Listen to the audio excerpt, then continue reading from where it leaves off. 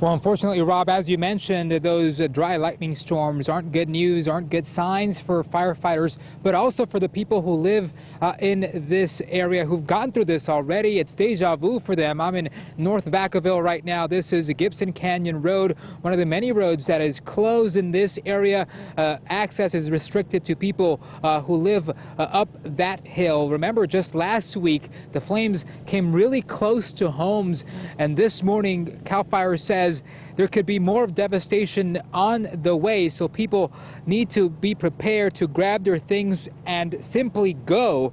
Firefighters were optimistic over the weekend.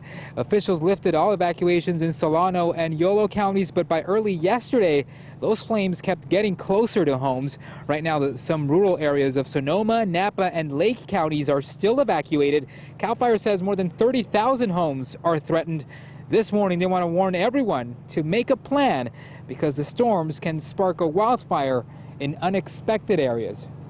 It could become very dynamic. We could get new starts on top of the starts we already have. If these do occur, we have to pull off the fire line and retreat to safety. CAL FIRE says you should pack important documents and medicines, sign up for alerts, and plan a few exit routes. Remember, if you hear the high-low sirens you're hearing right now, they're coming from police cars, so it's time to go.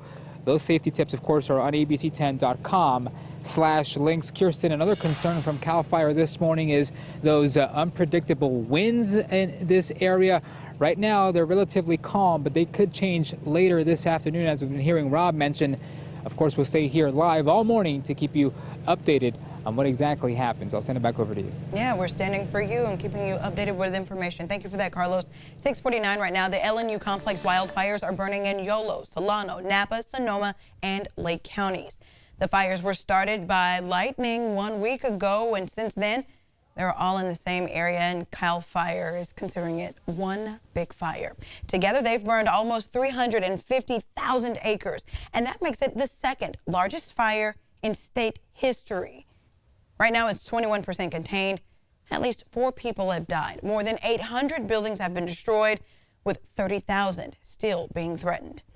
Now, the president has approved federal aid for areas affected by wildfires in California. This means recovery efforts are getting a boost in Lake, Napa, San Mateo, Santa Cruz, Solano, Sonoma, and Yolo counties.